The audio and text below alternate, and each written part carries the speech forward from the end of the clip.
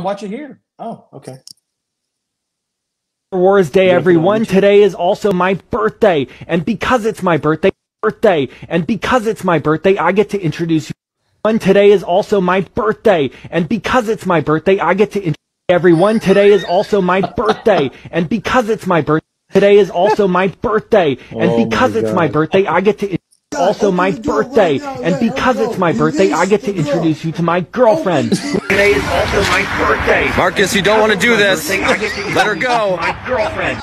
A man is currently holding his girlfriend hostage. Police are outside of his home. Holding his. Have you seen this? Yeah, I've seen those kind of TikTok. Yeah, it's fucking hilarious. That's okay, I'll play this one more time. Girlfriend hostage. Police are outside of his home. This guy, Star Wars Day, makes a video with his guess it's his girlfriend.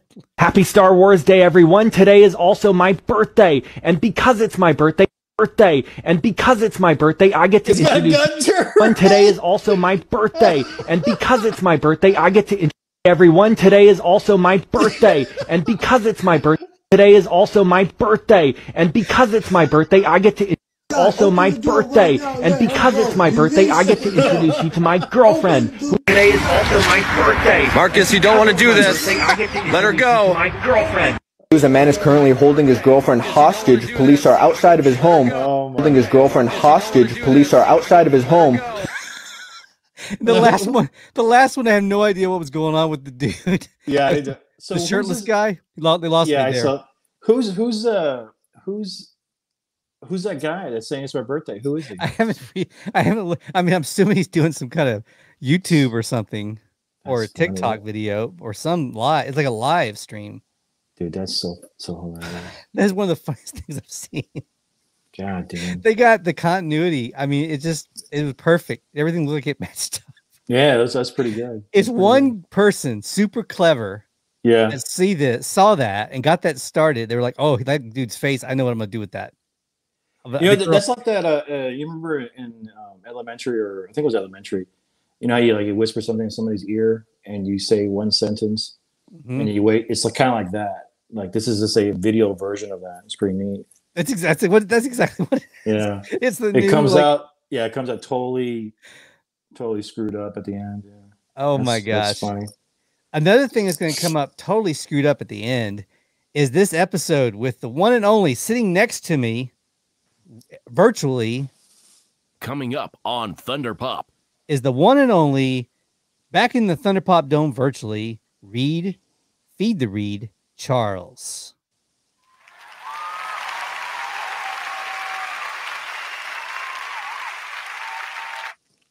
Feed the Reed. G'day, cunts. Feed the Reed. Feed the Reed. There it is. And I got some snacks for you there at the corner of the screen there. You know, some popcorn. Oh boy, we're here for the 147th episode of this show. And I've got, like I said, the one and only Feed the Reed Charles next to me from a undisclosed location. Bunker. I'm in a bunker. Yeah. He's in a bunker right now because it is 2021. And what else would you do in the year 2021 but then hide out in a bunker with Reed? 50 feet underground right now. He's got all his survival food, weaponry. He's ready for the apocalypse. And women. I got women too. Oh, that's a plot twist. I didn't know you had figured that one out.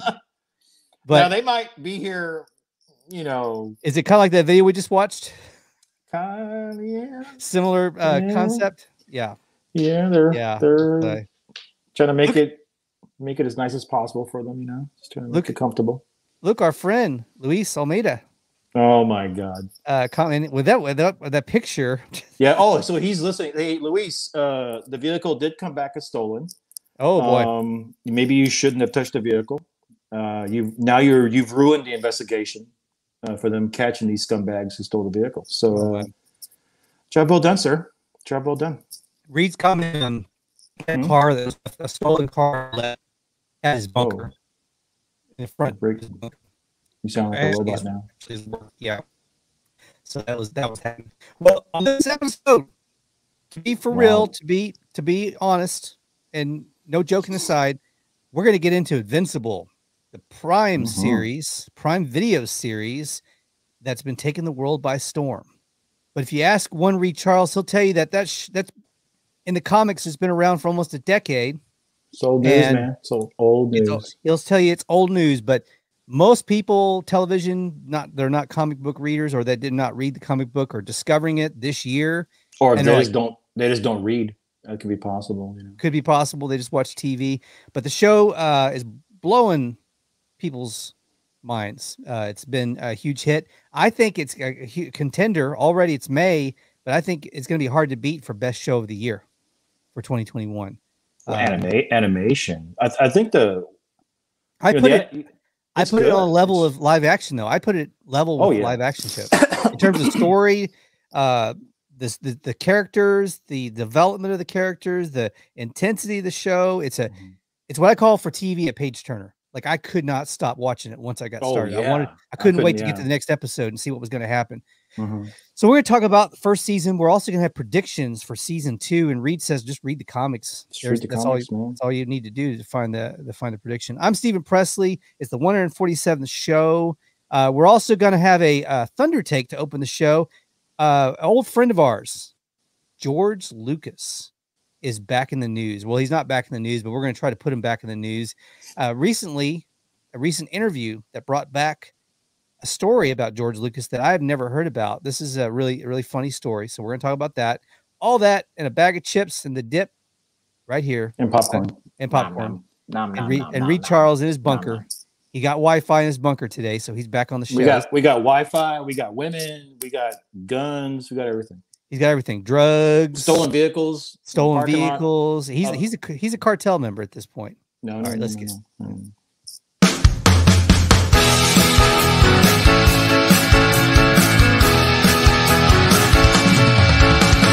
Thunder Pop. It's time for Thunder Pop. Don't make me say it again. Thunder Pop. Thunder Pop. Thunder Pop. I will not say it again. Thunder Pop. Okay, I lied. Thunder Pop. Thunder Pop. Thunder Pop. Oh, Thunder Pop. Yeah. Here we are for 147th episode. Going to talk Invincible today. We're going to talk Thunder Take to open the show.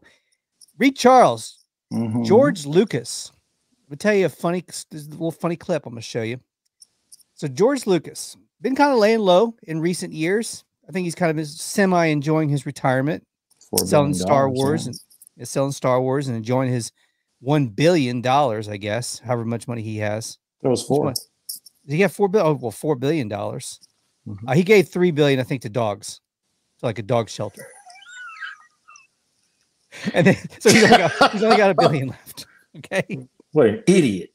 All right, so he wanted to help the puppies. Don't criticize him for the man for doing that.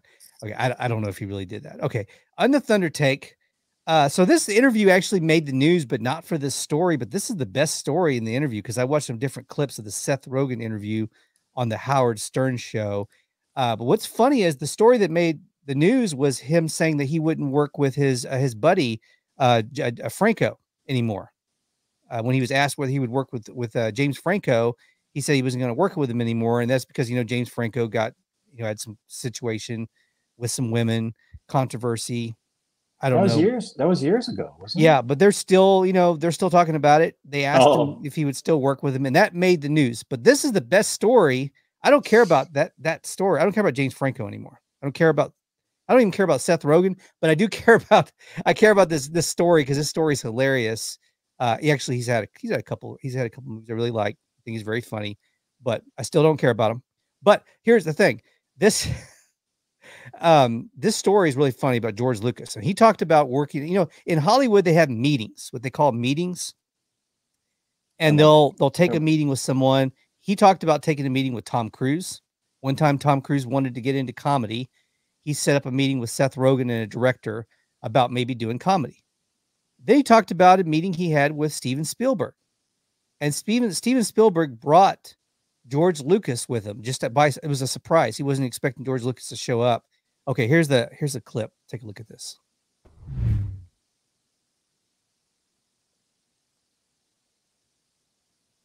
You see so much comedy and absurdity in these meetings you take and the people you meet. I mean, you went to the pinnacle, Spielberg and George Lucas. Okay, I'm going to skip ahead now and go to the part where he starts getting into talking to George. So what happens is Steven leaves the room. He gets a call and leaves him alone with George Lucas. Okay, listen to this. Like, which was mind-blowing. Like, for a film fan, it's truly like the most miraculous thing you could ever experience. Yes, and then Lucas was wearing. George Lucas, you said Lucas is wearing a denim, an all denim outfit. You said all denim, head to toe denim. Denim shirt, denim jeans. And why was Lucas so weird? It was like, I forget what he said to you, but I think it was either late 2011 or early 2012. And I don't know if you remember at the time, people thought maybe the world was going to end in December of 2012. There's a movie about it that came out. So we sit down. And George Lucas, Steven Spielberg takes a call, so he's kind of busy doing something. And me and Evan are alone sitting with George Lucas. And yeah, he instantly goes into, I feel like the conversation was this abruptly, we were thrust into it this fast. How's it going? Not great. 2012 is coming and the world's going to end. Which great starter, like great opener. Where do you go? Yeah. And again, I think we thought he was joking, and he claims to be joking. Like he says he was joking, but nothing. And when I say nothing, I mean nothing about the conversation implies that there was any humor to it in any way, shape, or form. He really seemed to think the world was going to end in 2012. And to this day, I am confused by this and do not know the reality, but he implied he had a spaceship. That was the implication, was that in preparation for this event in 2012, there was an implication that he had some sort of contingency plan to leave the planet. And it's a weird thing when someone tells you that, but then you're looking at him and you're like, if anyone maybe has a spaceship, it's a billionaire who's obsessed with space. Like who else maybe has their own secret? So that's the pretty much the meat of the story. So it's kind of weak. What the fact that George Lucas was scared that the world was going to end, or the actual story itself? Well, the whole thing is like he's got a place in New Zealand, I'm pretty sure. Well, what do you think it's scared? Do you think it's weak that George Lucas wanted to run away in a spaceship? Or do you think it's weak that, let me clarify, do you think it's weak that Seth Rogen was telling the story? It's just a weak story. I don't care. I don't really care about this story. Oh yeah. Feed the read. So let's talk about what you've been up to, man. How you been? Feed the read. I thought it was a pretty funny ass story. For you, maybe. But I want to dive into this a little bit though, because you're going to dive. I know you can dissect this with me a little bit. I've already come up with an answer already. Okay. Feed the read. Okay. No, wait. But first of all, do you believe that George Lucas really has a spaceship? No. Or he designed a spaceship? He probably designed a bunker in New Zealand that looks like a spaceship. Yeah. Okay. Now here's my second question. Do you think that he really was freaked out about 2012 being the end of the world? Or do you think that he was just joking with him?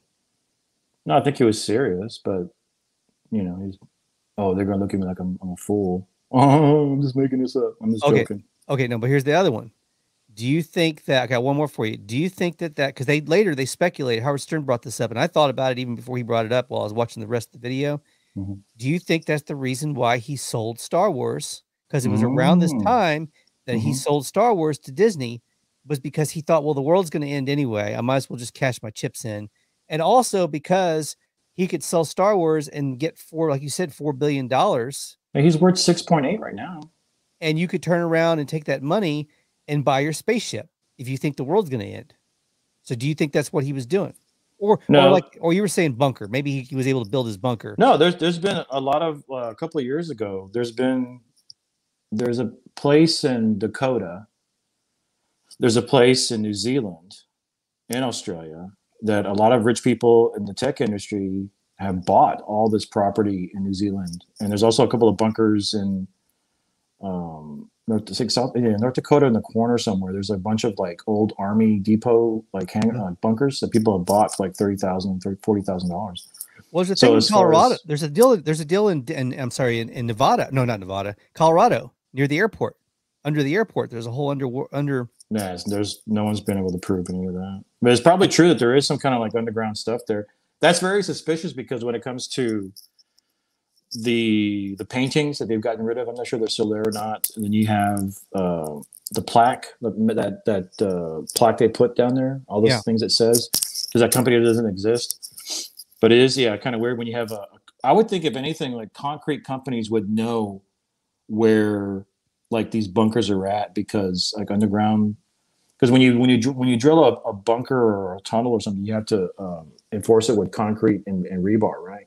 Mm-hmm. And so when they do that, there's a lot of concrete that you're using for that. So if anyone knows where there's a large amount of concrete, I would think that concrete factories would know where this large amount of concrete's going. It's a good point. It's true. It's about materials. I'm hearing now there's going to be a shortage of materials. It'll bounce back. Because the shortage of materials is true because it's affecting me, it's affecting the company, and it's also affecting. You're building a house right now. You're trying to finish a house up. Some of those things are being held back, and that's the problem. Is that the supply line is starting to pick up again now, and it's also it's just basically like you saw what Tesla did, right? Tesla basically are trying to cut off the middleman. And so the idea that they're cutting at the middleman is that the nickel and lithium that they're mining in the same locations where they're mining the stuff, they're still getting that stuff. Mm-hmm. But they would send it to China and have it refined, and then send it to Japan to make to batteries. But they can do away with all that, and they can cut the middleman out and trafficking across the Pacific to do this. So they basically still have the lithium nickel mines. They bring it to Texas pretty much. They refine it somewhere in the States, and they bring it to Texas, and they turn it into batteries. So the idea is to cut out the middleman. So the supply is still there, but you have to, I think what Tesla's doing. I'm a big fan of Tesla. I'm a big fan of SpaceX, and so what they're doing is amazing. Yeah. Are you excited about them? So they're coming to our town, to our area, Austin. Yeah, Are you excited about that, or are you more worried about the change? No, not at all. I'm not going to live here anymore, so I'm not worried about it. But yeah, I think for the Tesla, SpaceX, and Starlink are going to be there at the Tesla plant. Yeah, because I drive through there all the time, and I've been watching Robert something, I forget. He does the drones, the quad team. They basically go out there with drones and fly around. I've been keeping up with that for the longest time. Of course, I've been keeping up with NASA, some of their NASA YouTube channel. That basically I've been like watching the construction of SpaceX down in Boca Chica, down in the valley. So yeah, I'm a big fan of that, keeping up with it, and it's amazing at what SpaceX is doing. Check this out. So you have, those rockets like the Falcon 9 stage 1 rocket that lands. It looks like Buck Rogers. Okay, so they've landed that thing 83 times, right? Stage 1 rocket, the Falcon 9. The reason why they call it Falcon 9 is because it has 9 Falcons in it. So they've landed it 83 times, and all I got to do is refurbish it, right? Can you imagine how much it costs to make one of those? $20 million, $30 million? Yeah. So times, to say least amount, 20 million plus times 83. That's how much money he saved. And so the reason why NASA can't do that, NASA wasn't going for something small and working the big. They started with the Saturn V. Boom. Yeah. They can't. And so, and another thing too, that if it wasn't for NASA, SpaceX wouldn't exist. But SpaceX is kind of returning the favor by taking astronauts up to the ISS. We don't need the Soyuz anymore. We don't need the Russians anymore. Yeah. So it's amazing. He's a very important person, Elon, and I pray he stays alive as long as possible. Because it's amazing what he's doing. It's incredible what he's doing. Yeah. Speaking of people on the spectrum, Ghostland 246 said, sometime I wonder if Lucas is a tiny bit on the spectrum, especially with the monotone way he interacts with people. I never thought about that. Of course, the Elon Musk, came out as being on the spectrum himself when he was on Saturday Night Live a few weeks ago. So that's he does have a handicap. His handicap if it's autism, but it's his handicap is he's a fucking genius. You know, Oh yeah, absolutely. It's a handicap. There's no doubt about that. Absolutely. Did you see his tweet to Bezos? No. His tweet was can't get it up into orbit. And he had an attachment. Yeah, I was like, fuck yeah, I love that man. Oh man, that's a good one. That's a good one. He got him there. Yeah. He's an incredible person. Yeah. It's a good damn tweet. Okay, now we're talking about a good damn show. Invincible. Reed Charles, and you had posted on social media that you are, as everybody that knows you well, you're not impressed easily.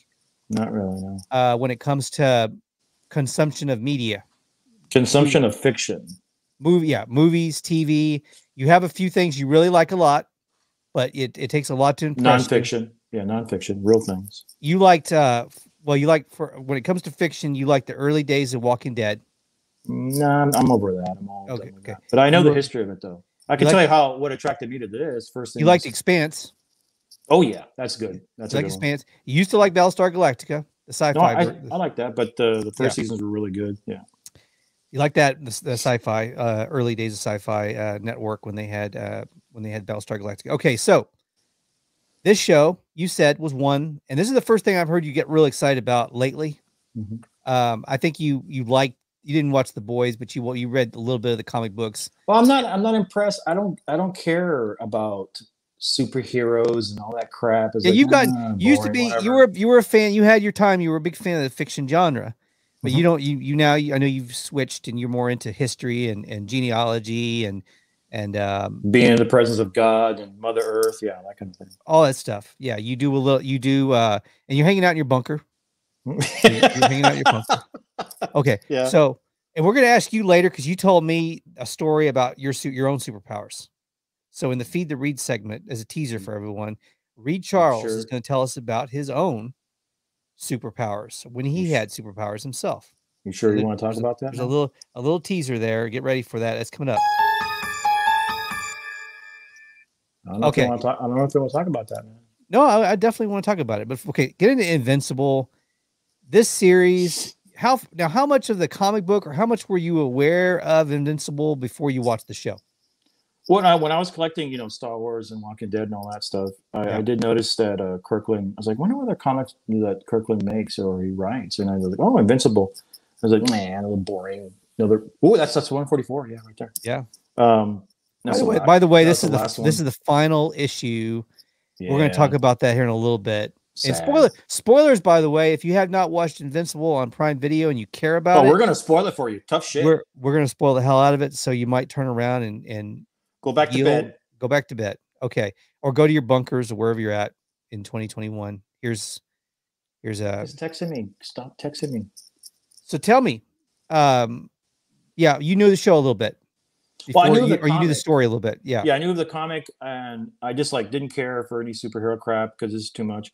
But it wasn't until because they started this thing back in 2003, 2002. I think 2003 was the first time they came out with a comic, and then it wasn't. I think 2002 was on Savage Dragon. Savage Dragon's part of the same universe as them, because Savage Dragon, you'll see him at the funeral for the Guardians of the Globe in the comic. You'll see that.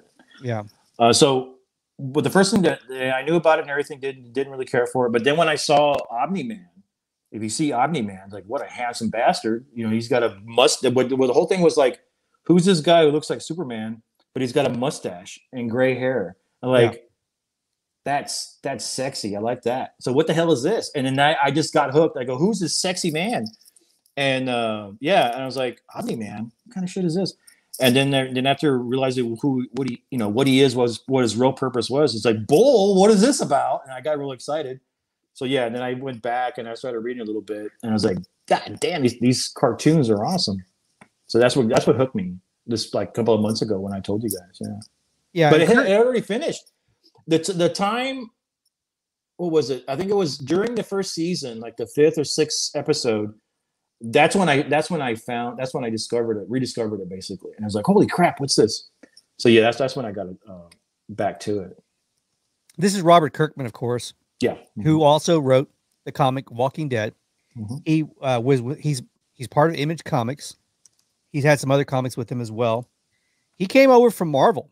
Yep, he wrote from Marvel. Yeah, he had a situation with Marvel. They had I don't know if it was a total fallout, but maybe I don't know the details of that either. Yeah. It seemed like there were some creative differences that he had with him on some projects that he wanted to do going forward. So he went to Image Comics, which was a startup comic book company, and he became a partner. Yeah, and he's the only one of the partners that actually is also a creator, like actually hands-on creator as well, in actual content for the comic book company. So for Image, they basically built their brand on the back of his Walking Dead. Walking Dead was their moneymaker, and then plus we did Invincible. Probably wasn't as popular, but it still had a really good story. But now that's going to change, I think. And this show is going to be pretty popular because it's just getting started. Because on streaming, people are going to discover the show for a year. Exactly, 2 years. But you're only talking from what I understand. That first season only covers about like comic book episode 10. It just barely scratches the surface. It's just barely scratching, right? But the thing is too, the timeline for the comics is a little bit different from the show because Robot, him putting himself into a kid's body, that didn't happen. That doesn't happen until later. Yeah, but it happened during. It doesn't really matter because look, they're using the same strategy they did with Walking Dead. And the Walking Dead comic book, like, oh, this is going to happen. And of course, it was a little different in the show because you don't want to give them the exact same thing. The same strategy, the same thing I heard him say also was for Walking Dead, he didn't want people to be able to predict what was going to happen. But also he could go back and change things to where, oh, I wish I had done this with the story. Or I wish I'd done this with the story. So the same thing with the Invincible, they're doing the same thing. Yeah. Yeah, and there look, he's right there, playing Glenn, and he's the main voice. That's There's cool. One of the actors there that's in the voicing. And of course, an all-star cast of actors. Oh, goddamn, guy right there. That sexy bastard. They got the voice perfect, didn't they? By casting him for He sounds like a father. Yeah. And he also can get the dark side as well. When it gets dark, he's perfect for that too. Good actor. Good voice actor. Great actor. He's done a great job. He's he's a great actor, great voice actor. Mark Hamill in there as the seamstress. Yeah, I didn't know that. I was like, yes, what? He's in there. Is there a lot of names? I guess you can already predict which character I hated the most, but I'm not going to talk about that. Did you know this guy, the college kid who was? No, I didn't. That I didn't know. Is this character that voices the Ren and Stimpy? No, is a cameo. Rick and Morty. I'm sorry, not Ren and Stimpy. Rick and Morty. You idiot. Oh boy, God, me idiot. Oh yeah. Okay. So anyway, he makes a cameo in there as the college kid that voices that. Did you enjoy that character? That was a pretty funny character, wasn't it? For the few minutes he's in there until things go dark for him. The college kid. It was just the college punk idiot. It was just a story. It wasn't. Yeah. He just all these characters are so okay. It's a fiction story, obviously, but there's a lot of really believable stuff with the characters themselves have elements that are very believable. Yeah, no, that's why the show works so well. It's not even about the. He built a world, a superhero world of his own.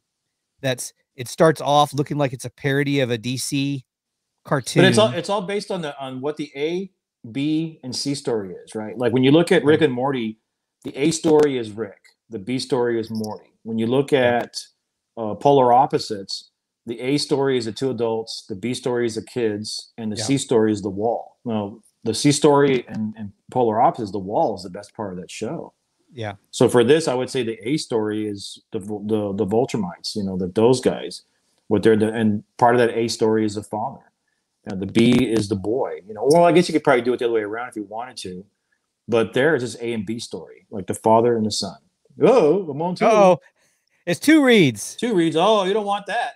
You don't want that. It's gonna be Reed interviewing Reed for the rest of this live stream. That's a dangerous combination there, sir. Dangerous cloning. We're gonna get into the cloning topic. Okay, so actually, and this show covers all these hot topics of science fiction, cloning, cyborgs. It's got a little bit of everything in there. Cloning. Yeah, there's cloning. Yeah, it gets into the cloning a little bit. So it gets into all this stuff. It's DC. It's DC. Aliens. Yeah, but it's DC redone like sarcastically. That's what he's doing. Yeah, and so it's definitely not Marvel. It's definitely DC. It's a copy of DC. Oh yeah, because it's got Omni-Man, Superman. Yeah. Omni-Man is their version of Superman. But also the Invincible. Well, not Invincible, but who's the Abraham Lincoln guy? He's like a Superman too. But as long as if you can take him apart, but you put it back together, he reanimates. Yeah. Yeah, they do. They did some different things with the characters and how they I mean, there's the first group of their version of the Super Friends. That was totally the Justice League. Yeah. You have the Flash in there. You have their own version of Wonder Woman. Yeah. You have their own version. So they had their versions of the different characters. And then Omni-Man is basically like this world's version of Superman, but it's a little bit different. This Superman's a little bit different. A little more realistic. Yeah. Yeah. There's some darker shit going on here with this character. I wouldn't say darker. Well, I mean, it gets a little bit dark. Come on. I mean, when he calls his wife at the end, he said, "Oh, she's just like a pet. I loved her." Like see, pet. That's the thing. Okay, you've heard he's fighting his son in a bloody battle. That's pretty dark. I know. Yeah. Whatever, man. But the thing is, like, when you think of like the older you live, the more wise you become, right? And when you think about what the guy was talking about, who was it you're talking about? That senator from Hawaii, right? Yeah. How they're all acting like children, right? Yeah. And so I had a friend of mine call me. I'm not gonna say the name of that person, but let's back up because the audience don't know the story we're talking about. The point I'm trying to make here is that the mentality of human nature is childish. If we could live longer, like thousands of years, we're still in the elementary stage. Look what's happening in Israel, right? They're fighting over resources, fighting over bullshit, and they're holding grudges that's thousands and hundreds of years old, and they're fighting on bullshit that they get the hell over it. But they have this vendetta, they have this revenge. They want to do. Yeah. That's the level of elementary. So the humanity is still at an elementary level. It's going to take a long time before we get to the college level.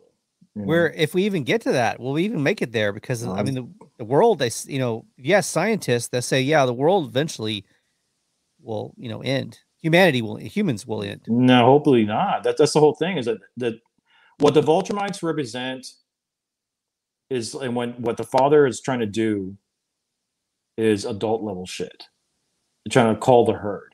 Trying to make things better. Yeah, no, I see what you're saying. We're trying to go from his perspective on where his world, the Vultramite perspective. Yeah, he lived for hundreds, no thousands. Thousands I think I was trying to figure that out. His character and his people lived for thousands of years. Yeah, where humans, lifespan of humans is 100 years at most. Yeah, 100 years, Matt. But for them, I think for every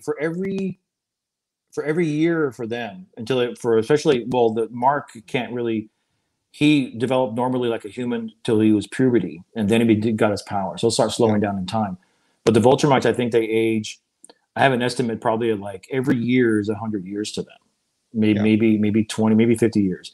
Because if you look at, because he said in one of the comics when I was reading it, he said for a thousand years, and it sounded like he was saying maybe 2,000, 3,000 years, he'd been living on Voltron.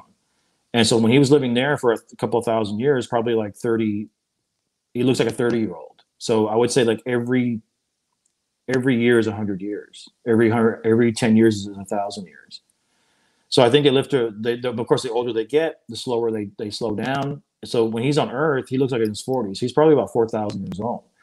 And then they get stronger too, right? And the only weakness they have is the equilibrium in their ear. That's the only weakness they have. Mm-hmm. Yeah, so you're saying you really hope that there really is an Omni-Man, and there is they're going to wipe half this planet out. That ever did happen. Tell you that. What are they called? What are their race called? They're Voltron. I think it's Voltron, and they're Vultramites is what they're called. You like that character, don't you? I mean, the father was my you love the father. Yeah, no, he's changing when you. because I also read the course of the last one, the 144. I read that one too, and it's really nice to see where it went. Like because I remember that one thing that was really cool was when I saw the episode and I read the comic too. He says, "What will you have in 500 years?" He tells his son that, right? And he goes, "I'll have you, Dad." And that was like, oh, that was pretty like, damn, that was really emotional. Oh, yeah. That gets you in the feels. That got me in the feels too. Oh yeah. And then later on in 144, that last episode is so emotional. It was. No, it is. And their whole dialogue with each other back and forth. That's what I'm saying. This is better than anything animated. No, it's a good story. The animation is not that great, but the story is good. The story and the characters. No, let me finish the story. Yeah. So later on in 144, he basically says, "My father once told me, what will I have in 500 years?" And he looks around and he goes, "I have you." And he tells his significant other that. And she lives for a long time too. But the thing is, like after 500 years, he became the emperor, and he basically turned Viltrumite around. Because when you talk about, there's a lot of other things too. There were spoilers, which I don't care.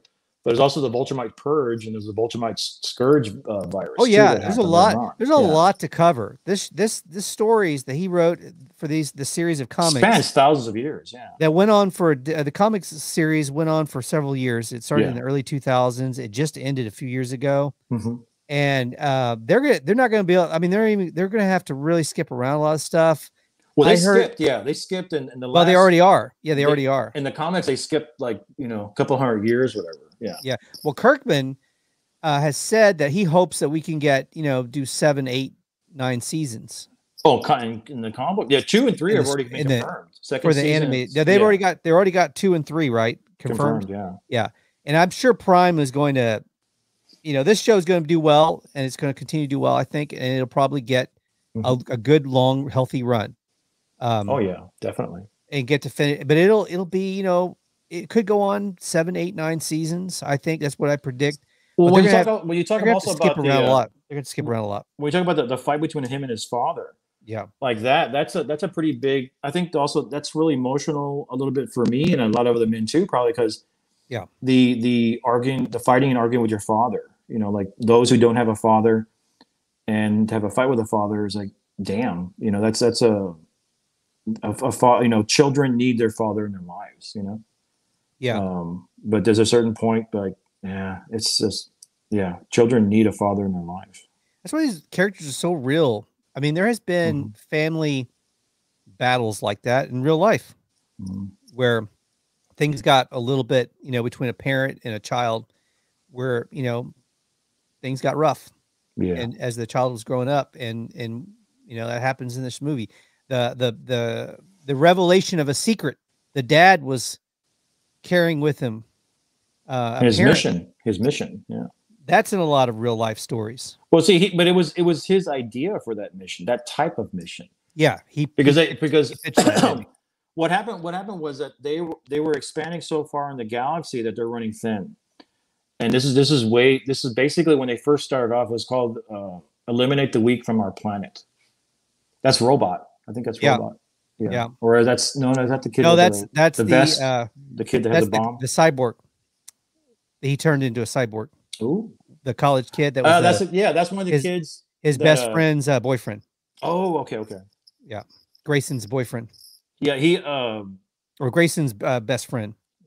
Oh yeah, so the first was basically when they first expanded to the galaxy, it was basically eliminate the weak from our planet. That's what he was saying. Eliminate the weak, and then they basically conquered the galaxy, but they ran too thin, and they started actually conscripting people they conquered to fight the wars for them.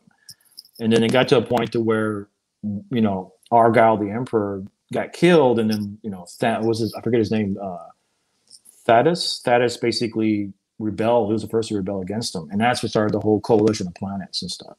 Yeah. So as far as like the history of this, I'm pretty familiar with the history. Yeah. What do you think they'll decide to cover next season? How much of Omni-Man do we see next season? Is he going to be out of it for the first part of next season, and then he's going to be kind of a mystery where he's at? What happens? I think he'll be gone. He won't come back to the third season. That's what my prediction is. Because so he'll be gone a while. Yeah. Because they'll have a full season next year where it'll be Invincible kind of taking over the throne as being the hero of Earth, and you know, instead of his dad, Omni-Man, he'll be dealing with all these villains they showed at the end. They had that kind of montage of all these villains that are sort of left behind and then need to be dealt with. I also think we're going to get another alien attempt at the alien invasion. I don't think the alien invasion, they tried twice. They're going to come back. Yeah. They're going to come back, but this time there's going to be no Omni-Man there to kick their ass. And that was pretty cool. That was actually one of my favorite episodes. Jesus. That was the one I wanted to go back and watch again. Holding his head. That's all that's left. God, that was so good. I know you loved it. So he goes back. So he goes into the portal. He gets pulled into the portal. No. He didn't get pulled in. He goes in. No, he went in himself on his own. He went in himself, and then he's holding. Did you see him? If you look, he's holding the thing. He's looking at them. He's like, open the portal. And as soon as they opened it, he took off into the portal and let that thing fall on top of him. He went in. Basically, he went in on purpose. Like, let me remind you that this planet is not yours to conquer. It's mine. Because that's what that was about. That's what that was about. It was because, like I said before, when they were thinned out in the galaxy, he came up with, you got to remember that he's the son of the Emperor. Yeah. They forgot that information. And so, what's his name? Thrag, who took over his mission, he was a regent. That's what you call it, a regent, a parent regent, whatever like that. It's basically a person in charge until they find the proper heir, right? Yeah. And they're all about the royal line. And so when he took over, what was it? Yeah, his idea was they're running too thin. They go, hey, how would be a different strategy? Why don't we just infiltrate these planets that we want to conquer? Let's take a breather. Let's just take a breather of what we conquered so far, and just grow a little bit our population. And then why don't we infiltrate the ones we want to take over, and then we'll weaken them and we'll take them over. That was his idea. So he was the first one to go do that, and Earth was that first, I guess, case. I guess. Yeah. So it'll be a little different this time. When the aliens try to invade again, this time it's going to be up to Invincible and his friends to take care of it, deal with it. Yeah, Robot goes over there, I think, too. And that's one of the things that could happen, is Robot going over there. Well, yeah, in the comics it happens, but for them, I guess their timeline, basically, their dimension is faster. Yeah. So they're. Remember, right. they kept coming aging. Back. Right. They were but they were a lot smarter. They would come back. They were wiser, but they were also older. Yeah, for them it was like 10 years, and for us it was only a year. Well, they were also technologically so much more advanced because they would come back with all these years under their belt, right? And they would use that. And that's going to happen next season when they come back again. Yeah. And I bet they come back probably pretty early within the first 4 or 5 episodes. Because they're basically devastated by him. You see, he was zip-zapping all through their planet, fucking their planet up. And it's like, damn. Yeah, there'll be some. I think there'll be some overlap. Like I think there'll be Invincible, like having to. He's battling it out with one of the villains that we saw towards the end of the season, and the aliens are going to show up right in the middle of a battle with a different bad guy, and the aliens. So the bad guy is going to have to turn his attention over to the aliens to fight them with Invincible. I think it's one of the things that's going to happen. Well, another thing too is really interesting. Is like, of course, the Earth is the center of attention because we're from Earth, right? Right. And of course. The Vultramites, because they got to a point. Not my son though. My son is obsessed with Saturn and Mars. He has so many questions about Saturn and Mars. He wants to know why we can't go. Why we can't go to Saturn. Those are good questions. Like, why can't we go? Yeah, think about this. In 2 years, we're going to be back on the moon. Within our lifetime, we're going to see people on Mars. That's cool. That's cool. That's because of SpaceX, and NASA too. That's incredible.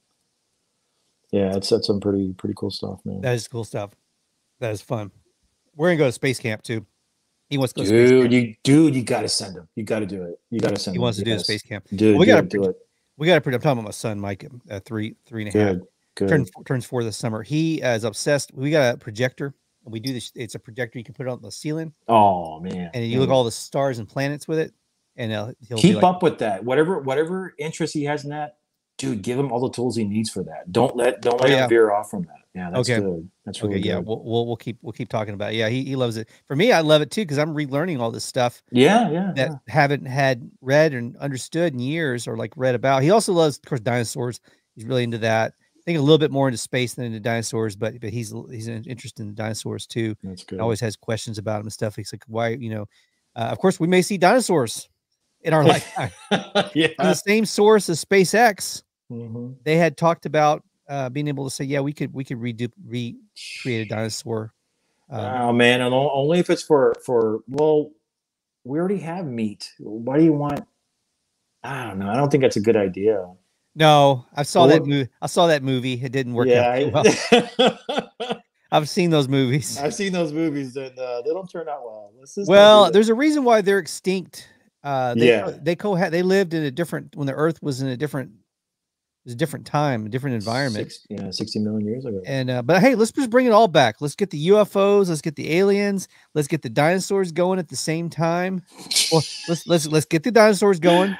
Let's get the alien UFO invasion that we've all been, we've had a boner over for years, wanting that, and people are begging for it. Let's just see how that goes. Bring the dinosaur clones in. Let's do the AI uploads to all the robots.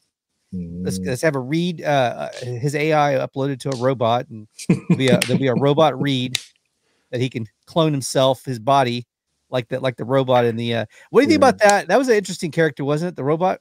Yeah, dude, that was so. I like that was pretty good too. That really, like, holy crap, this is really good. Especially the part about when we make the two scientists, the twins, like we make it. Remember, we put his hand up, and he couldn't tell if it was his hand or the other hand. And I was like, we did that on purpose because we didn't want you to. I didn't see the transfer seemed just better. I was like, God damn, that was good. That was just that really got me. It's like, holy crap, that's fucking good. The two twins, the blue guys, yeah, they go back to jail. The two clones, the clones, like you're the original. Yeah, no, you're the copy. Yeah. You're the copy. That was so good. That was like their own comedy act. Like they sound and look stupid, but they're actually pretty smart. They're real intelligent. Yeah, they're really intelligent, but they make them sound stupid. They make them look kind of stupid, but that's such a good scene. The whole goddamn, it's some. That's good writing, man. That's just really good writing. It's good writing. I think they'll be back. They'll be back out at really some point. Impressive. And then, oh man, the name of Cecil. Cecil. Oh God, yes, man. That guy's a great character too. Now, there's been speculation on the interwebs that Cecil turns bad next season. Some would already say he's kind of already in the gray area, as he even joked about. No.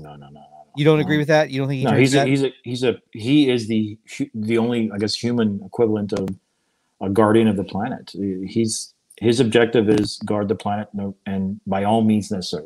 Section 31. Yes, by all means necessary. When he brought in that guy, that was the one that was in the college campus kidnapping the kids, and yes, you see, he, instead of throwing him away in jail, like no, we could use that.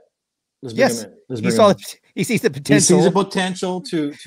Because his thing was that they could never get Omni-Man under control. And you realize there is no controlling him. There is no controlling Omni-Man. So, except for his son. His son's the only one that has a possibility. Right. And they tried, and we saw what happened. It's still not as strong as his dad. No, he's not as strong as his dad yet. Man, when he held him up against the train, when he held him, remember the train part? Oh, yeah, that was intense. My God. I know that was not like, a comic. That was done better. That was done better. That was done better in the cartoon. God damn, that was like, oh my God. He's trying to stop him. Like, no. Yeah. He's going right through them. It was like, oh God. Well, and Kirkman, who's working on this show as well, they recognize sometimes there's some things that they can do. And yes, that's what I'm talking about. They can recycle stuff. They can do things a little different. Like, oh, we should do it this way instead. That they could do that they couldn't do with a comic. This is twice he's been able to do that. One with Walking Dead, and now with this one, he's been he's had two chances. That's really good. Cherry picks what. Do you know he had this idea in his back pocket when he was at Marvel, and this potentially could have been a Marvel comic. Oh man, I'm glad he saved it for his own. That's good. But he saves it and then takes it with him to Image Comics. So it's like George Lucas. He kind of redoes his own versions when he wants to. Well, yeah, I mean, he wanted to do Flash Gordon. No. I'm talking about Star Wars. The remaking of Star Wars. Every time a new DVD comes out, it's different. Right now, Han Solo didn't shoot first. Oh, now Greedo shot first. Like, what the fuck? He's remaking his own. He's remaking his own. He's redoing everything, just like He redid his own shit for a while. He made a lot of money over redoing his own shit because he re-released those movies, and those movies got turnouts that weekend like they were brand new movies. We need more Jawas here. We need more Ewoks. I mean, it worked. He barely made a new movie. He just changed the old movies, and he made a ton of money just on the redone. And then he got everybody pissed off. But it kept everybody talking about him for, kept him relevant. There was have you seen those? There was a guy I watched, I forget where it's at. Basically, this guy's talking about how fans have redone films, right? Yeah. And like there's a version of The Rise of Skywalker redone to where they made the Knights of Ren actually have lines. Yeah. And then remember, I sent you a link to that. That's right. I sent you a link to the actual movie. Mm-hmm. And of course, behind Rey, there's the Jedi ghost behind her. Yeah. And that's right. So, yeah, I saw that. Yeah. So the idea that fans re-editing films what they wanted to see is like, that's not going away. That's staying. And when you have Jar Jar, originally that was done, they took Jar Jar out of the movie, edited him out. Yeah. So I'm saying, so that particular genre is kind of new, and it's like it's not going away. You're able to do that. Why is it that, when they do these de-aging technology like they did? I'm going to ask you this question and agree or disagree later about Mark Hamill being de-aged for Mandalorian. But they use the de-aging, whenever they use this de-aging technology like they did on Tarkin for Rogue One, they did with Luke Skywalker for Mandalorian. Then somebody comes around like a week or two later on Reddit with a deep fake and does a better job. Why is it a major studio like Disney is constantly getting beat by some keyboard warrior? I know. I don't get that. On Reddit. Well, that's okay. Remember I was telling you about these re-editing movies, right? I have to send you a link later. But there was this one movie that this director kept trying to redo his version. He could never get it right, and a fan grabbed that movie and re-edited it and put it up for everyone to see. The director saw it. And he goes, "That's it. That's it." And he went to that guy and goes, this thing you did is now the official director's cut. That's it. That was it. That's what I wanted. Yeah. I could never get that version. And so sometimes you got to leave it to the fans, to let them take the executives out, take these woke people out and get the hell out of the way and let them do the story right. Well, if you think about it, if you're a creator, when you don't have to worry about the pressures of meeting a deadline and also meeting of getting notes from executives. Well, no, okay, let me give you an example. Let me get on Invincible, the girlfriend. Yeah. You saw her, right? Yeah. In the comic book, she's a white girl. Yeah. You see what I'm saying? That's the kind of shit that they change. Right? Oh, there's not enough, there's Caucasian. Reed's freezing up on us a little bit. Problem. But that's a little too much. That's when like, what are you doing? But again, I wish I could have done this instead. That's maybe it was his idea. So let's make it let's change it. Let's change it up a little bit to where I wish I'd gone this route instead of this route. And that could be it too. But again, we have to accept it as is, because it's a little bit of it's a parallel universe of Invincible comic, basically, is what this is. Yeah. Which I'm okay with that. Yeah. So you didn't like that with him? Well, you were. No, I didn't like the character. I'm okay with the change, but the character, I just couldn't stand it. You didn't like the girlfriend? No, I don't. No, what was it about that? Did you like her in the comics? I didn't read a whole lot but in the God, she was fucking annoying. What about her? What was that? So that was a character you didn't like? Everything. It just I don't want to go. I'm trying to be be. Did you like what's her name? Adam Eve. Oh yeah, she's cool. I like her. Like Adam Eve. Does he end up with Adam Eve later? Yeah, that happens, doesn't it? That seemed like that was kind of being. She's a phoenix. Hinted towards. Yeah, she's a phoenix. Yeah. What do you mean? That's what her. They die in a flame and they come back. So that's probably going to happen too. She's going to die in a flame and come back, isn't she? Come back. So there's another, here's another spoiler, because I haven't read all the comics. I started reading a little bit here and there, just kind of cherry picking things. There's another girlfriend that emerges later on, late in the comics, I believe, if I'm reading correctly. Do you know about that? You know about that? That's her. No, I think there was yet another love interest. Maybe I got the wrong one. I'm sure it was her. Okay, well, that goes pretty far down the line, like later on. I have to look at that. Yeah. Yeah. Okay, so I could be wrong too. Yeah. Reed Charles, superpowers. In our Feed the Reeds segment, I'm going to ask. Oh, by the way, Ghost Hand over on Twitch said NASA budget is also very slim compared to the pockets of Elon.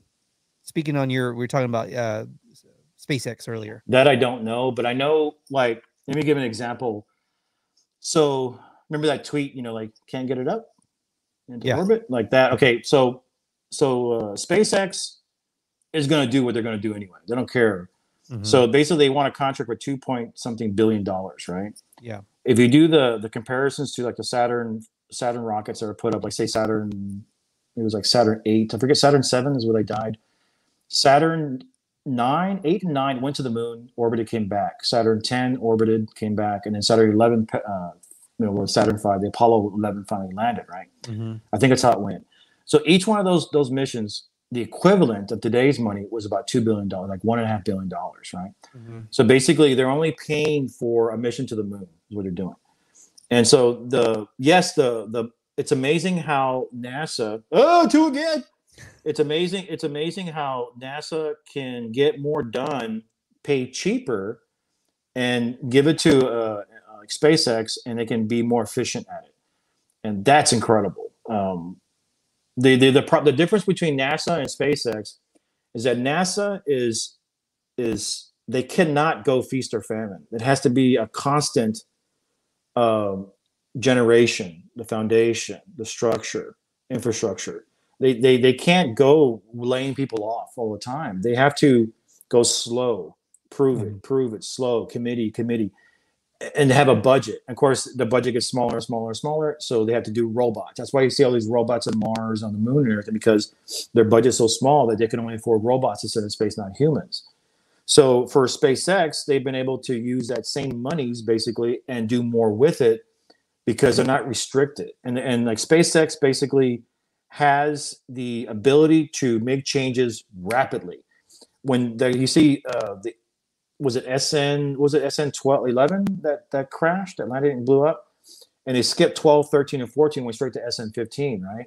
Mm-hmm. So they skipped all those because that's a process they do. They can make those decisions quick, but they lose more. They have more accidents, but no one's dying. They have more accidents, but they're able to make those improvements on the go. Now, the SpaceX has had more failures when it comes to launchings and stuff like that, mistakes, whatever. They have more failures, but the pace that they're going is better than the U.S., better than the Russians, better than the Chinese. Now, Chinese are trying to catch up, but there's no way they're going to be able to catch up unless they steal it, which they probably will. But SpaceX has been able to use that same budget that NASA uses and do way more with it. That's some smart motherfuckers that are doing this. That's incredible, man, that they're doing that. Yeah, it's pretty cool. They're going to set up he wants to set up something down in the valley, down near your old stomping ground. It's already there. That's Space Starbase, Texas. I heard he wants to build a whole city down there. Yeah, that's going to be hard to do because you have, Emma Domain can probably help him. Reads in a different dimension. Plus. I'm not really sure that's true or not. Maybe you froze up for a second, so I said you were in a different dimension. Oh, sorry. Yeah, so that takes a while to do that, but I think he definitely has greased the wheels when it comes to donations. $20 million to the schools down there, $10 million to the city of Brownsville. Wow. And so, so the only ones that are complaining are the ones who wanted more money for their property. But those people got like 3 or 4 times the value of that property he bought. So the whole village of Boca Chica Village, there are probably about 3 or 4 people that still live there. One of the girls that still lives there, a girl by Boca Chica gal, that she actually does footage for NASA space flight, which is the abbreviation of NASA. It's not actually NASA, but it's a bunch of nerds. They've hired her to basically run the cameras for them while they're launching. Mm-hmm. And so she lives in Boca Chica Village, and she's there helping them. She's a fan. So God, I wouldn't want to leave either. But if I lived there, eventually Highway 4 is going to get cut off to the public, NASA. It's going to happen. But since it's still, there's still, when you go on that Highway 4, when you hit to the beach, and you go north back up to the mouth where the port of entry is for Brownsville, there's still private individual property that belongs to people. Mm-hmm. And they don't want to sell because they probably want millions and millions of dollars for that property, which is understandable. And you can make a big chunk of change from him and he can afford it, Yeah. But we'll see what happens. Hopefully that the only thing that pisses me off is that these people are in a way of getting back to the moon. These people are in a way of getting back to Mars. That's what's pissing me off. Mm. But I understand their point of view is like, get as much as you can and be happy, and then get the hell out of the way. Because are you gonna go work for Elon Musk and go rough up these people? Go if I was paid enough, yeah. Go be the kind of hey, you need to you need to skedaddle, sir. You need to get the hell out of here.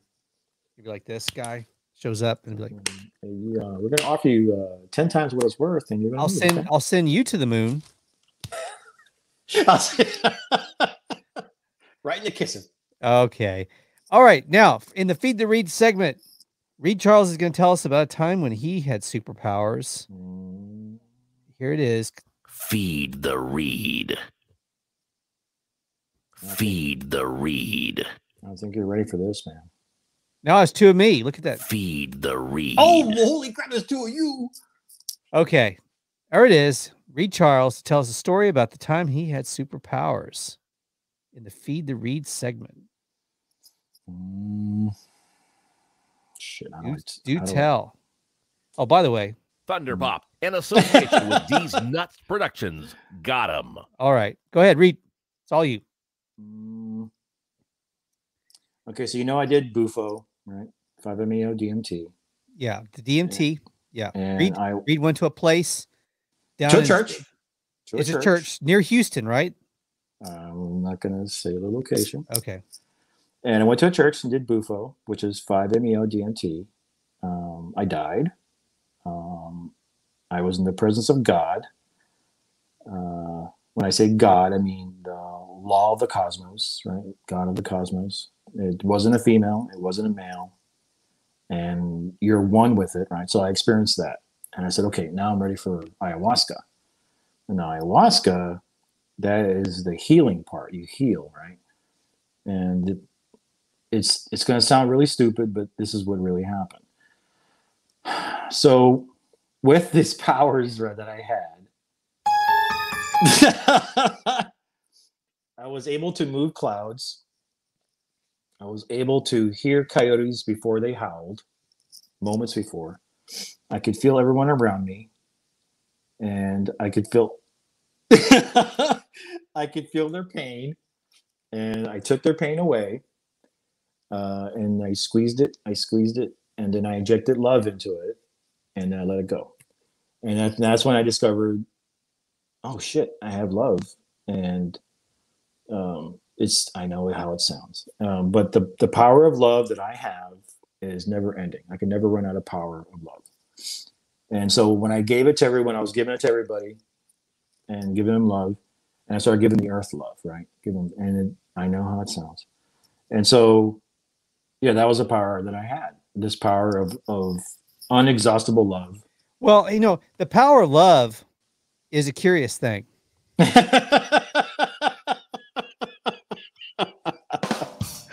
All right. Yeah, no, and so after all that happened, okay, I'm just fucking imagining things, right? And this was, this was Friday night. This happened when I was there. Was I in your dream when you go into the state? Did you see me? No. Yeah.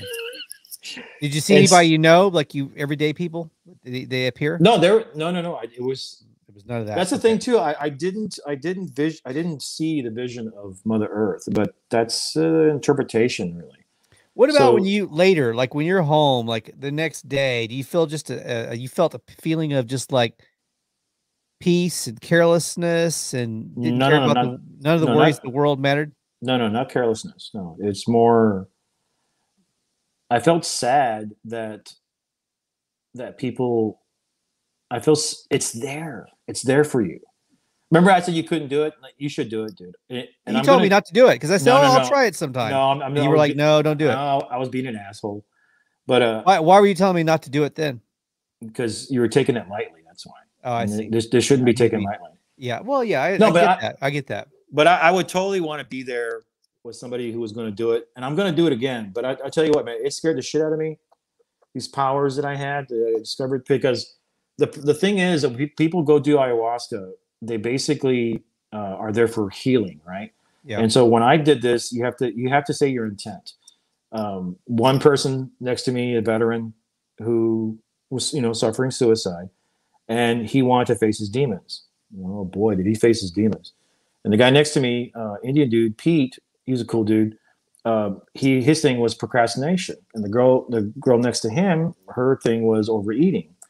And so when this guy next to me is freaking out because death is dragging him away and he's dying, well, he's seeing his vision, they hear it. I hear it. I feel it. And so it kind of makes their issues not as bad as I think it is. They can get over it, right? That's kind of the idea. And so the after all that had happened that night, that first night, now this is where I was being a little bitch, right? The puking was the main thing that really bothered me. Yeah. And so I was a little bitch about that. Were you still puking like the next day, or did the puking just that night? Just that night. Okay. So Friday night when I puked, you can't see nothing. It's dark. The only light is from the fire in front of you, and everyone's around you. Yeah. And so you're puking. You're basically purging. You're puking in this bucket. You're purging, and you can't see nothing. So when I close my eyes, there's no point. I don't want the splash of the vomit in my face or anything on my eyes. So I just closed my eyes. But when I did and I threw up, I could see black strings and black tapeworms like coming out of me. Visually, I saw it coming out of me. I was like, "Oh, what the fuck?" So I'm throwing up this darkness, this evil, whatever crap shit that I was holding on to, whatever it is, anything negative, it was getting out of me. And then I felt healing, and I was like I'm good. So I started basically throwing love at everybody, like helping other people. I was pulling their pain. I could feel it pulling from them, and I was injecting love and letting it go, not holding on to it. And so that happened that first night. And they said, "You want a second shot?" I go, "Nope, I'm good. I'm not doing that again." And then the next day, Saturday, I spent the whole day just basically like going over what the hell happened, these powers that I discovered. Because I think my intention was to discover ancient knowledge. That's what I said. And I definitely found it. And when I told my story to everybody, because everyone started talking what they experienced. And when I told what I experienced, I go, "I know this is going to sound stupid, but this is what happened," just like I did here. And I told a story. 2 of the girls that were there said, "Holy shit, I felt that. I felt what you were doing." Wow. So you're in a room. There's other people there with you when this. No, it's not a room. We're out in the grass. We're out in the grass and with the trees and with nature. I did notice that there was a mosquito net around us, but it wasn't a mosquito net. It was a shield of some kind. I noticed that because the visions I had were not. I was tired. I was exhausted. But when I crashed out and I woke up, I had no visions. And I was concerned about that. But all my visions and everything I experienced was in front of me in my own eyes. I saw it, everything in front of my eyes. So when those girls said that they confirmed that it happened, I was like, "Oh shit, what the hell was that?" And then Brooke, who runs the place, then she said, "Mother, I used you as a conduit to help." And that just, holy shit, that really just freaked me out when she said that. And so I was like, "Oh boy," because I need some healing too, but I was there to help.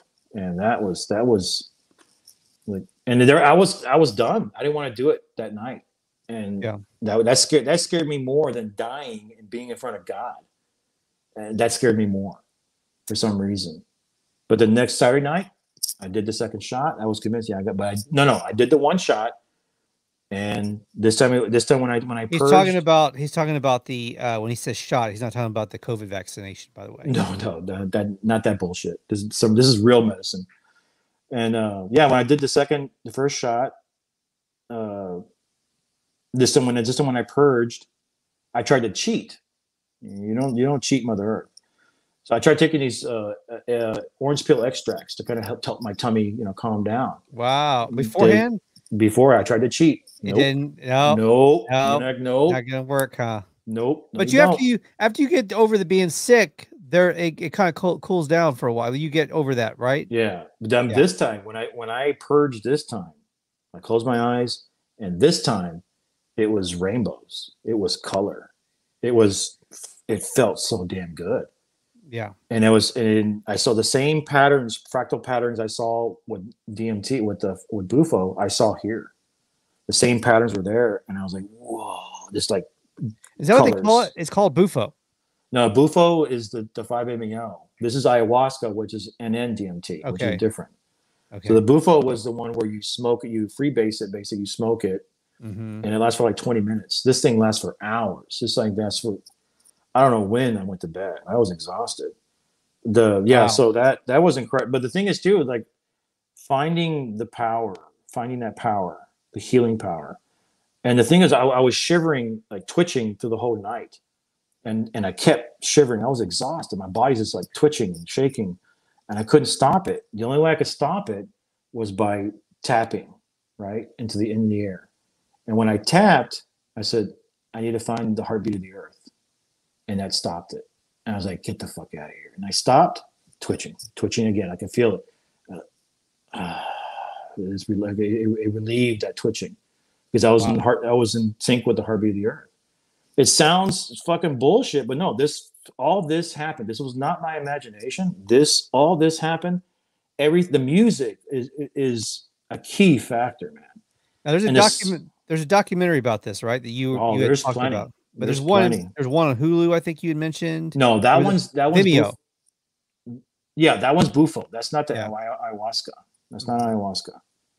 Now you had asked Justin when you were on last time you were on. I had Justin here, and he's got the LED. Yeah, cool screens. Stuff, and you had asked, could you recreate your visual experience in the LED? What about in a VR? Like in a real legitimate VR technology? No, there has been people that have done it, but it's not like, it's similar to what I experienced. I've done the VR when I was at Kevin's. I've done it too with a VR, and they have a DMT. Okay, you did do it. Yeah, I looked at it, but it's like, it was pretty cool, but it's not it's kind of similar to what I experienced, but I would have to basically, because that's why I wrote the trip report in the first one. The trip report from the first one, the only reason why I wrote the trip report was one, to write it, and plus to have an artist read it and probably somehow draw it for me. That was kind of the idea, to make an art piece out of it, to actually paint, to have a painting basically. But I'm still working on the second trip report on the ayahuasca, and I just wrote from Friday getting there and learning stuff, and then just before I take the first shot, that's why I stopped writing, because it's a pretty powerful thing. It's very, very healing. Oh, and dude, talk about like feminine energy, strong feminine energy, like love and healing. And that was incredible. It was the bar that Mother Earth set, no human woman could ever reach. It's just incredible love, incredible healing. Like the guy next to me, man. This guy was in Afghanistan, and his story was that there's Sniper Team 1, Sniper Team 2, and a tank, right? The tank didn't realize that Sniper Team 1 was up on the ridge, and with you know what a coax machine gun is? Yeah. You have the barrel of a cannon. You have a machine gun that's next to it. It's attached to the gun. So there is no jumping of it's fucking solid. It's solid. So it shot the guy in the head with fucking 7, big ass rounds, dead. And he saw that. It freaked him out, and it fucked him up. And he went back home. His wife caught him with a gun in his mouth, and he said, "You're going to go do ayahuasca," and he had to face his demons. So it was a pretty powerful thing, man. And for him, what he experienced, I talked to him, on one weekend, like 2 hours. I talked to him because I wanted to hear what he experienced. And when he said that Mother Earth was there, when he was crawling on the ground in the sand. He goes, "Remember when I was crawling around in the sand?" He goes, "Yeah, I remember that." And, he said that like a mother holding a child, he felt that the earth was hold him, like, "It's okay now, like you're gonna be better now," that kind of thing, like let's have like a baby. It's like, so the earth was mother, and he goes, "Yeah, like that. Yeah, that's what it was." So it's a pretty. I wish that everyone could do this. People will say it's not for everyone. Yes, it is. Well, if they're scared, if they're like, for me, I'm gonna try the VR version first. Yeah, that's a good start. A dress rehearsal to kind of tip my toes in a little bit. I'll try the VR version, and then after I'm done sorting through the other stuff I do on VR, I'll get to some DMT stuff. It all depends on the setting too, because like I know that I've had friends that do DMT and on a weekend or whatever, and I was like, man, that's some pretty heavy shit. What if somebody, like, I spin around like 10 times, where to make yourself dizzy, then do the VR Would it be? No. Do breathing exercises. Okay. The liver and the lungs produce DMT, same as your pineal gland, your third eye. If you do some breathing exercises and you get that like kind of like a runner's breathing kind of thing, you get that breathing, practice a little while, and you start feeling like kind of shaky in the body. That's kind of the effect. And so if you were to do that, just breathe, take some breathing exercises, and you might be able to find some videos like that on YouTube. And then do the VR, and then see what happens. That's a way to cheat it, Did you know you can go into one of these smoke and chill places? Have you know these places that do vapes and they sell stuff for pothead for people who smoke pot. I call them potheads, but anyway, you can go into. I found it from a neighbor. You can go in and buy like these gummy bears here in Austin, in our town, here in Austin, over the counter, super legal. It's not an illegal substance. Delta 3. The Delta 3, they make a pineapple flavor. He brought me a couple of those. Did you do it? I did. He said do half first, then see if you're doing okay. Yeah. Oh, it's like doing an edible. Yeah. Have you done this? Yeah.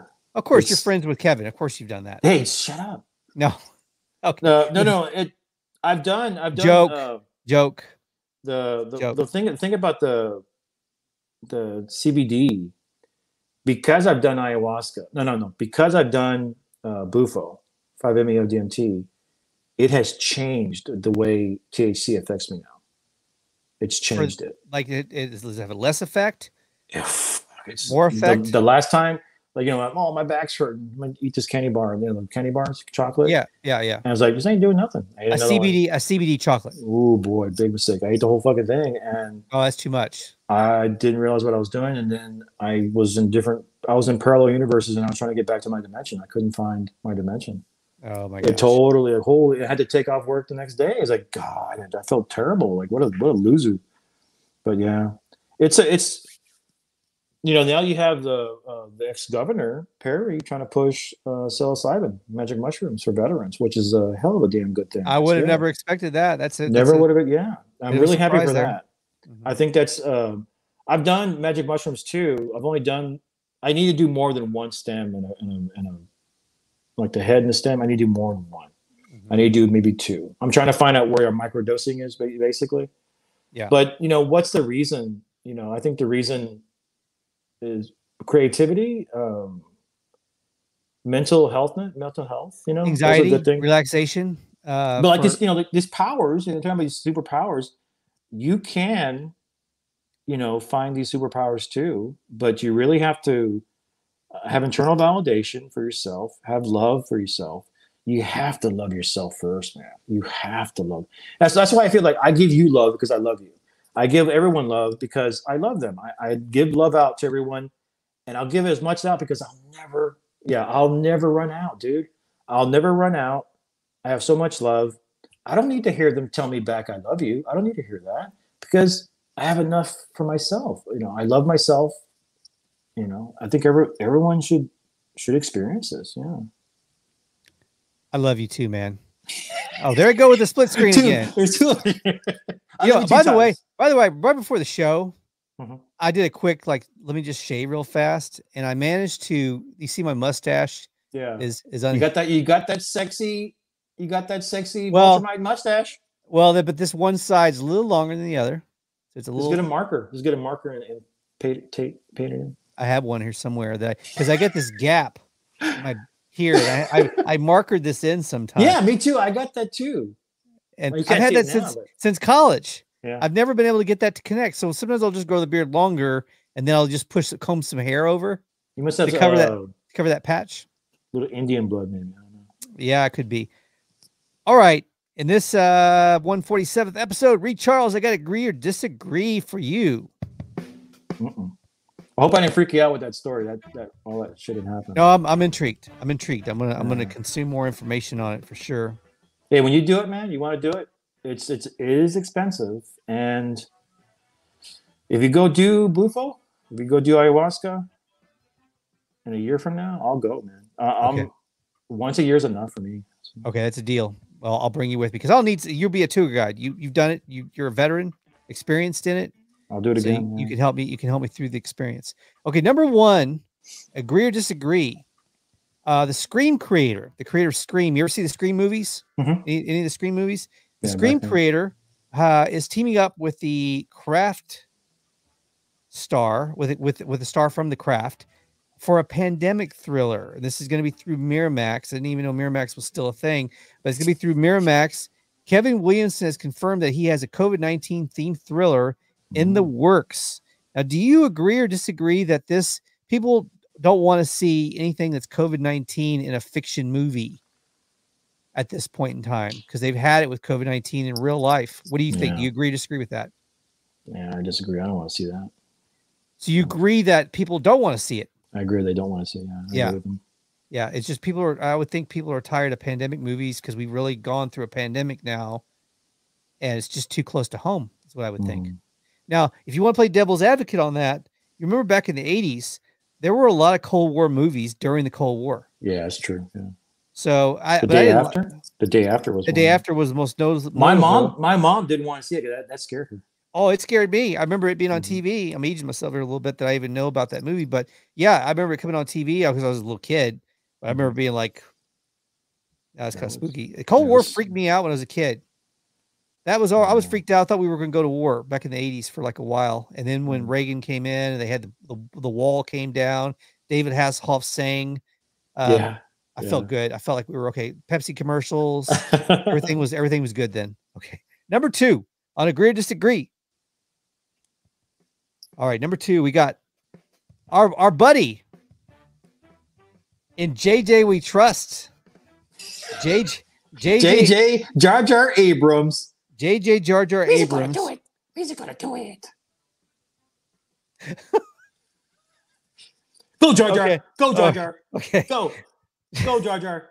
JJ Abrams has no plans to write or direct any of the DC comic movies that he's going to be producing. Good. Do you agree or disagree that this is a reaction to the people's reaction that they had to his movies when he did Star Wars and Star Trek, that maybe he feels like he needs to step away from directing a big IP like this? It's a reaction kind of thing. He's reacting to. The guy can never finish a story, dude. The guy could never. It's a mystery box. It's the mystery box. It's the mystery box. What's in the box? I don't. Who cares? You liked Lost, didn't you? But the story. No, yeah, it's like, again, he could create something, and all right, you figure it out how it ends. I don't know. And he runs away. Yeah. He did that with all his shows. It's a mystery box. It's a fucking mystery box. Did you ever watch his Alias? He was up another one of his shows. Alias. No, I did. Yeah, that I did. Yeah, but I didn't. Did he end that better? I have no idea. I don't know. I didn't see, when I watched that show, there was no audio. I just like looking at the pretty girl. So I have no idea. I have no idea what the story was. Like, ooh, this is a pretty girl. Ooh, what was that? Jennifer Garner. They're doing a new Alias, by the way. He's going to reboot it. He's going to do an Apple TV revitalization of that show. What a surprise! Nothing original.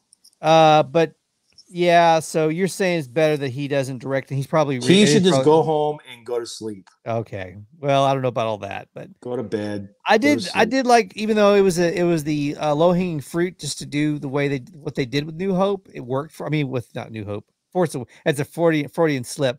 Force Awakens. Dude, worked for I me. was tricked. I was bamboozled. Okay. Yeah. I was bamboozled, and I don't care anymore. But Rise of Skywalker, no, that was that. It got worse and worse. I couldn't handle that. Okay, number 3 on the Agree Disagree. Okay.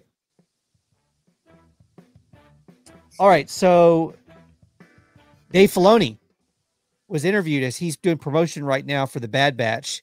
He's out doing publicity for it. And he was asked about the next season of The Mandalorian. And he said, well, I don't want to talk too much on it without John with me. Mm-hmm. But I will say this. I think the Force will be strong with it. Let's just say that. That was his teaser. Now, you watch the finale. You know what happens at the end of season 2, correct?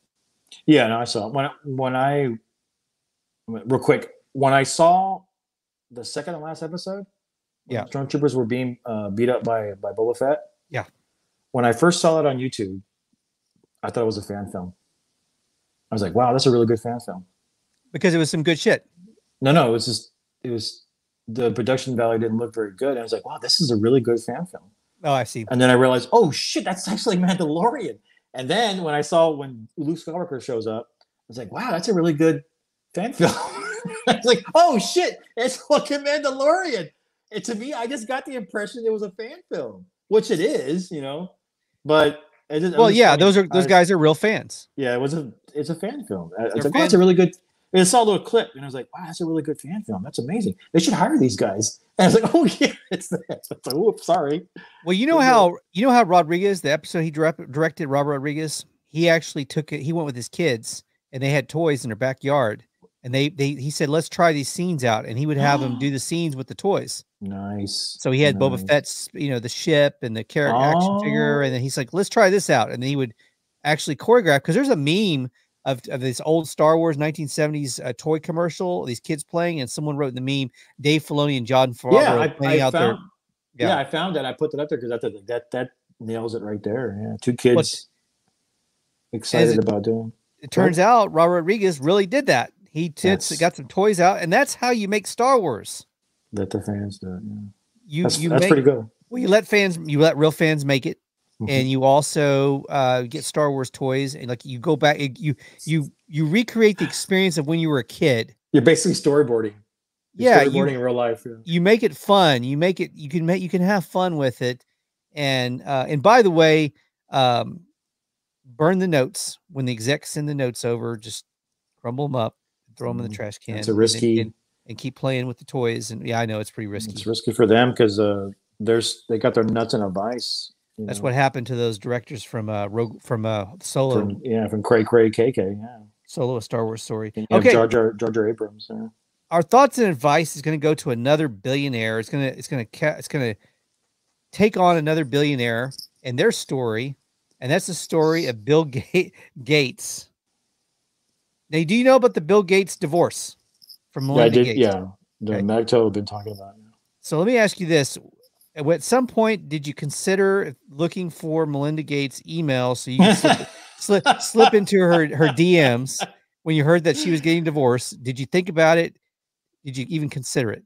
No. Once a woman hits the wall, there's no point. I mean, she's a leftover woman, like the way the Chinese say it.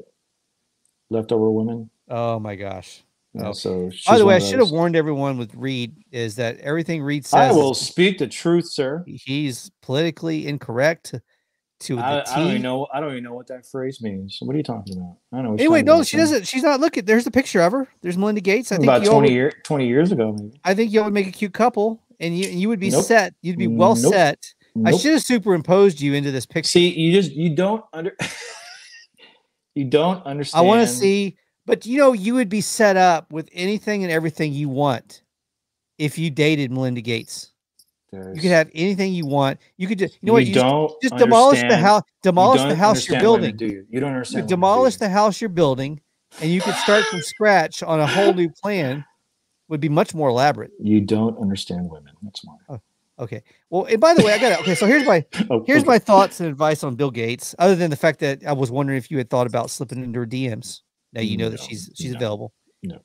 No thanks. I think you thought about it for a second. I think you thought about it. I don't completely believe you, but I mean, give it a try. Try to look into it. See if you can find her DM, her email. No.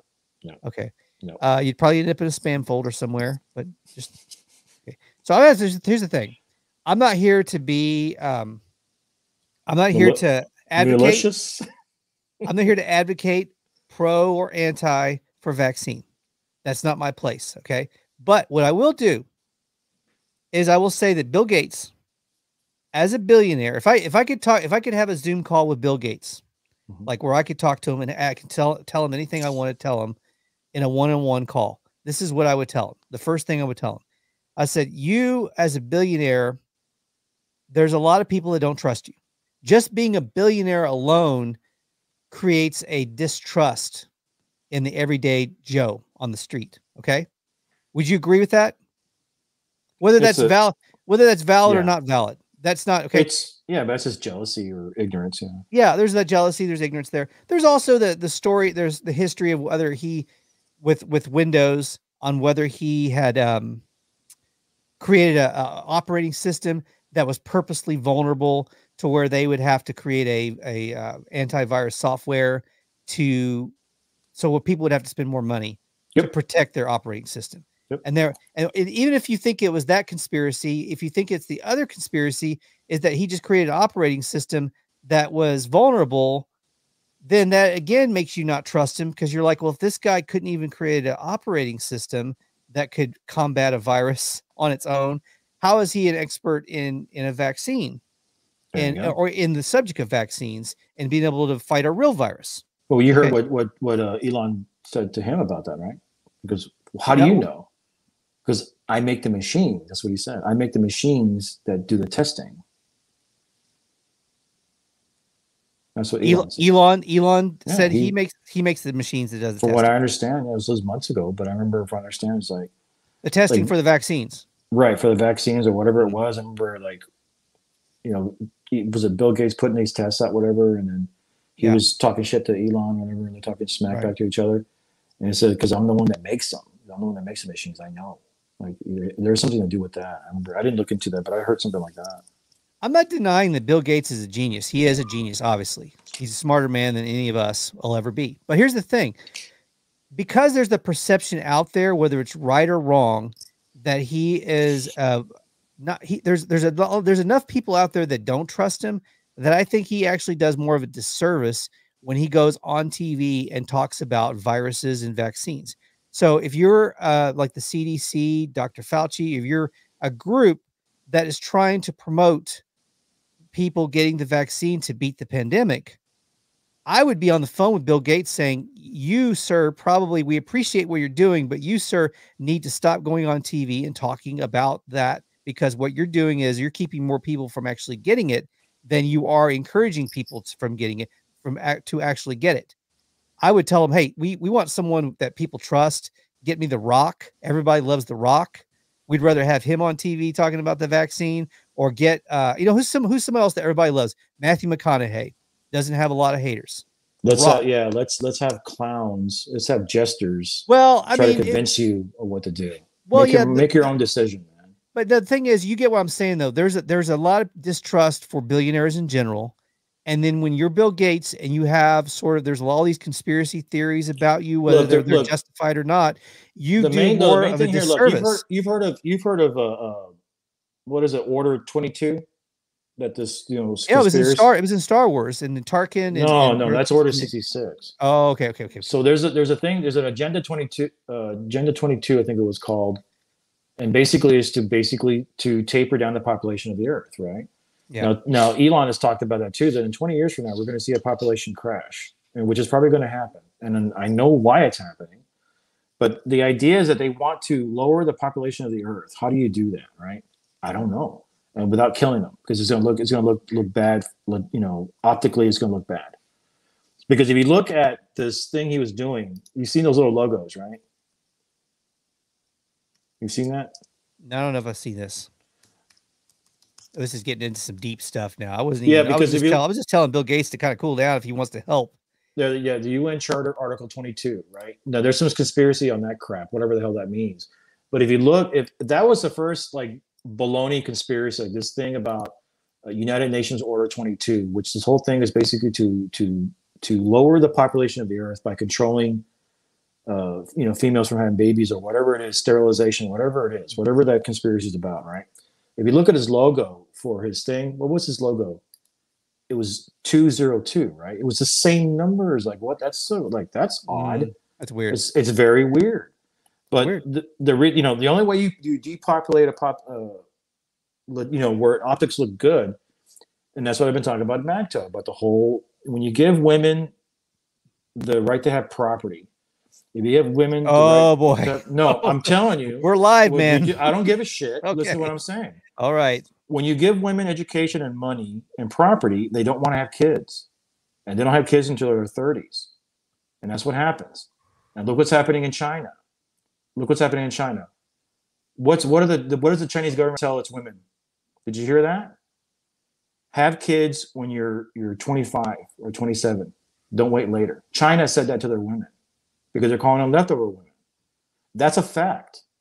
And that's happening in the world right now. In Africa, South America, Europe, especially in Europe, the populations of these countries, Japan is whittling away. When you have a population increase of 2.1, you have to have a population increase of 2.1. The U.S. is not even there. We're below that. It's like 1.9 or something like that. Just China, Italy's like 0.9 or something. The reasons why the population, Tesla, Elon Musk is saying, it's happening because this is the cause of that. How do you stop people from having kids? You educate the women, you give them property, you give them money. That's what happens. They don't want to have kids anymore. And so there's this part conspiracy, wherever it is, this is a fact. And I was going to say I don't agree with that, but because you're ignorant to the truth. No, I mean I don't disagree with that. No, you're only saying you don't agree because you're afraid of what's going to happen here on YouTube. That's what you're afraid of, and that's your fear, not mine. Well, I already met God, and I already met Mother Earth. I'm all love and power. I got that. I'm not worried about the truth. I know where I'm going when I die. I'm going back home, wherever that is.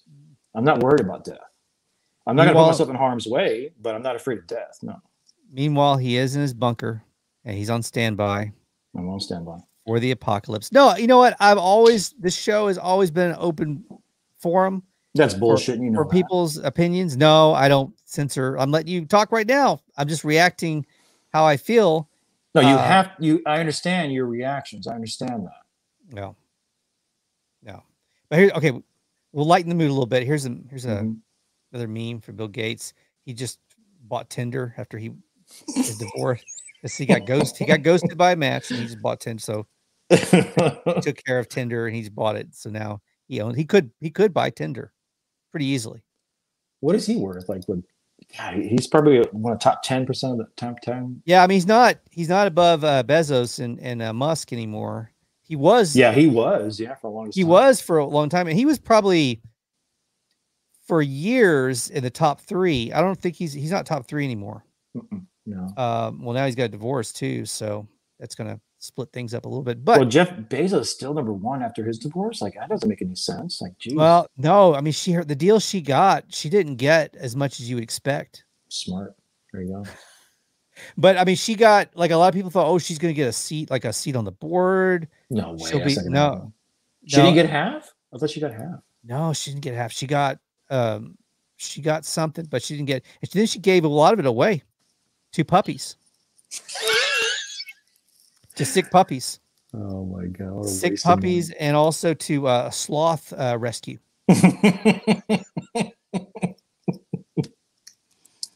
A sloth. Anyway, I just think there's a whole. I didn't want to go off into this whole thing, but there's a lot of interesting stuff there for people. Should do their own homework, their own research. I will say that all the stuff you were talking about, people should vet that information. You would agree with that, correct? Yeah, go ahead, define it for yourself. That everything I say is from what I've learned over all this time. And if you disagree with it, you're invited. I don't give a shit. You're invited to come back and talk about the rebuttal, and you could do a better job than I can about it, because that's why I talk about movies and TV and fiction stuff, because I'm not good. Yeah, I stick. Subject matters. Dude, ever since this I stick with the fun, entertaining. No, I totally get that too, but I'm like I said before, like we're a civilization to where we're bickering as we're in elementary bickering. I'm past that now, man. Yeah, I'm past. There's a lot of fuckery going on in the world. Yeah, because a lot of these people, they're just.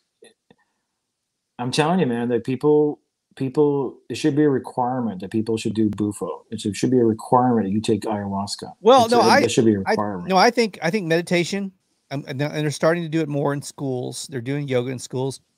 I think meditation to start. I think float tanks should be everywhere. Mm-hmm. I think meditation should be readily available. I think health classes should have meditation, and physical education classes. They should cover mental health. This is a story that they say in the tribes in South America, when they would have wars with each other from tribe to tribe, whatever resources, whatever it was. They had ayahuasca like a couple thousand years ago back then, right? Yeah. When they would fight each other and kill each other, they would drink ayahuasca to get that stuff, that nastiness out of them, whatever demons that they saw, because they could basically be put back into society again. The veterans that come back, the idea of giving a microdosing of psilocybin is fucking excellent. The ayahuasca doesn't just work for veterans only. It works for civilians too. All this stuff, whatever. And it's, most of the people that are going through this trauma, right? Like, what you're looking for, this power. You're looking for this, like, we can have power too. What's this? Anxiety. No, I think you just need to, you need to love yourself. That's the main thing. Find your internal validation.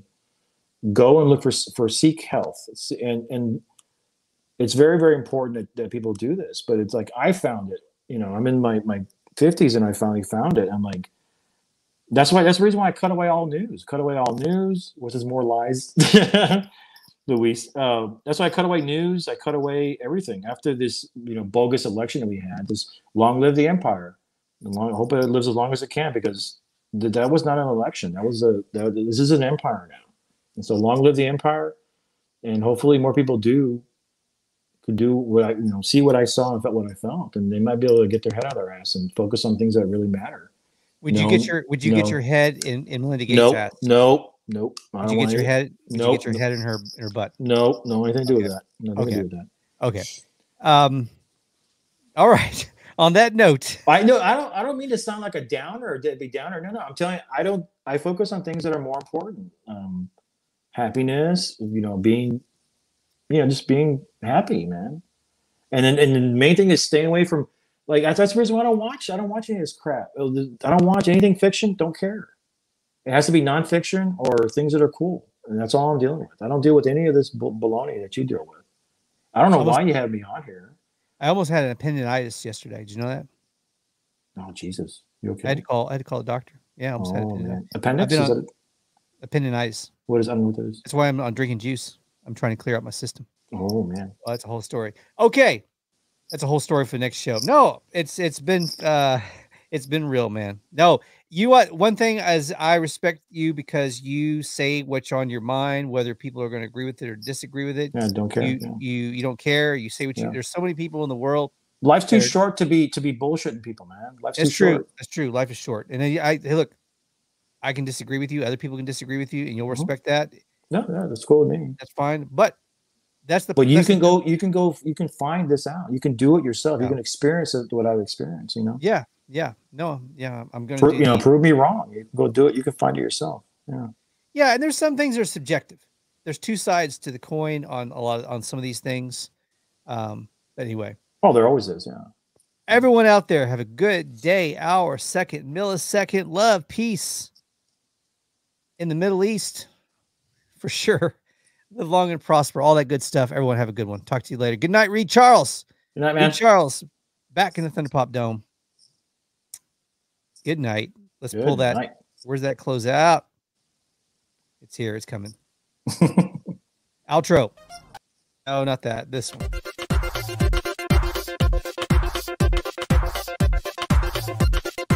Case to hurry? No.